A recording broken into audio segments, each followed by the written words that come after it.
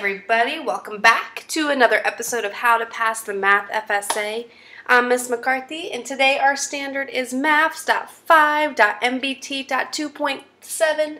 That 5 stands for 5th grade, so if you are not a 5th grader or related to a 5th grader or something, then this is not really the place for you. But if you are, then you're in the right place. Or if you're a teacher, tutor, parent who's curious about the FSA, I'm here to help you out. This is our last numbers base 10 standard before we move on to fractions for those of you who are following me sequentially. In today's lesson, we will be talking about adding, subtracting, multiplying, and dividing decimals. So this should be awesome. Let me teach ya. Okay, so example 1 says, what is the value of the expression 12 and 45 hundredths minus 9 and 7 tenths? So we have 12 and 45 hundredths. It's a little bit challenging to do this horizontally, so I'm going to line up my place values. So my 9 goes here in the ones place, then my decimal, it's nice and neat and lined up. Then my 7, but there's nothing here. What do I... There we go, and I'm subtracting. So just like you've done starting in like 2nd grade with regrouping, same kind of thing. So 5 minus 0 is 5. 4 minus 7, you can't do that, you borrow. This becomes 14. 14 minus 7 is 7. Bring down my decimal point. 1 minus 9, you can't do that, so we borrow from there. That becomes 11. 2. So this would be 2 and 75 hundredths, or 2.75, that you would push into your equation editor. Okay, example 2 says select all, so we need multi-select here. Select all the expressions that have a value of 12.12, or as we should be saying it, 12 and 12 hundredths. So I've got some addition, some subtraction, some multiplication, some division, and then multiplication. I need to solve all these babies out to see if I get a value of 12 and 12 hundredths. So let's go. All right, so I'll start over here. 6.6. 6 and 6 tenths, add them together, I get 12. 13.2, no, that doesn't work. Next. 14 and 5 hundredths minus 1 and 93 hundredths. 5 minus 3 is 2. 0 minus 9, we can't do that. We need to borrow from here and regroup. Let me get looking good. 3 minus 1 is 2. 1, boom, that works. All right. Next, 6.6 times 2. 6 times 2 is 12.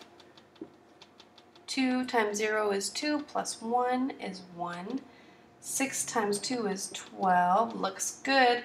And here I have 2 numbers behind the decimal point. So that would be 1, 2 numbers behind the decimal point. 12.12. Yes, sir. Okay. Let me see. I'm going to do this one up here. 0, 4 tenths, and 3 and 696 thousandths. There is a rule when you are dividing that you cannot have decimals here in the divisor. So I'm going to move my decimal point over like that. And because I moved it over one place, I'm going to move it over one place here. So when I rewrite that, it now looks like 36 and 96 hundredths. Which is the same thing. They're equivalent, so we can solve this out. 4 goes into 36 9 times. 9 times 4 is 36. 0, bring down the 9, goes into it 2 times. That's 8. 16 goes into it 4 times. That's 16, so 0. And bring my decimal point up. So 9 and 24 hundredths is not the same thing as 12 and 12 hundredths. So that is wrong. All that work for nothing. Just kidding. I'm going to bring this down just a little bit, sorry. Times 3. 2 times 3 is 6. Right there we can stop because it's not, we don't have a 6 there, but I'm going to keep going. 3 times 1 is 3. And 3 times 4 is 12. 2 decimal places, 2 decimal places. 12 and 3600ths is not the same. That's wrong. It's the second and the third answer choice. Okay, got a little winded after that last one. Example 3. Trenton earns money walking dogs. He earned $15.84 one week and $27.68 the following week. 1 week and the following week. How much money did he earn for both weeks of work? So because we're trying to figure out how much he earned for both weeks, that would be adding the two. So part A says, create an expression that represents the above scenario. This is a graphic response item display item, and that's where you would click and drag and interact with whatever features and pictures that they have.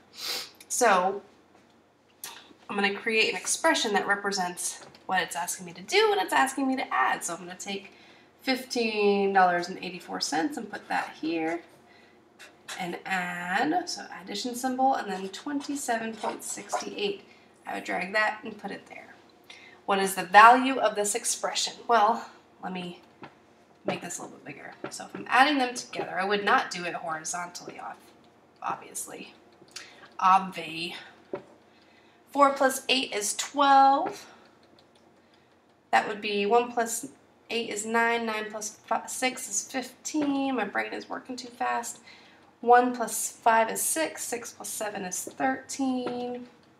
And that would be $43.52. So what's the value? It would be A. Okay, last one for this standard. It's example 4. It's a word problem, and that's okay. You will survive. Poe's dog weighs 13 and 1900ths pounds.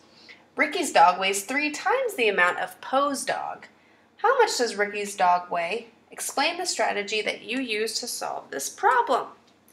Okay, well, I see that Poe's dog weighed 13.19 and Ricky's dog weighed 3 times that. That means I need to multiply this 3 times. 13.19 3 times, or 13 and 1900ths 3 times. 9 times 3 is 27. 3 times 1 is 3 plus 2 is 5. 3 times 3 is 9. 3 times 1 is 3. So 3,957. Gotta put my decimals in. So there are 2 digits behind the decimal. So 1, 2 digits behind the decimal. So now let me answer it. Ricky's dog weighs 39 and 5700ths pounds. I multiplied 13 and 1900ths times 3 because the problem stated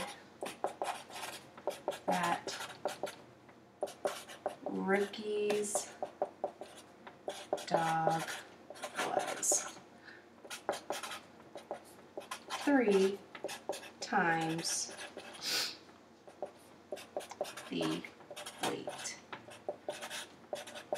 of Poe's doggy.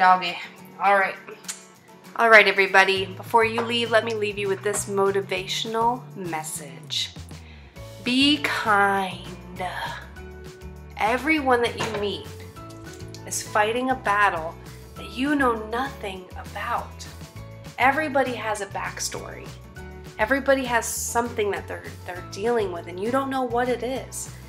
So be kind, be nice. Don't be a bully. Be kind or be quiet. If you have nothing to say, nothing nice to say, then don't say anything at all. Okay? I'll catch you guys later.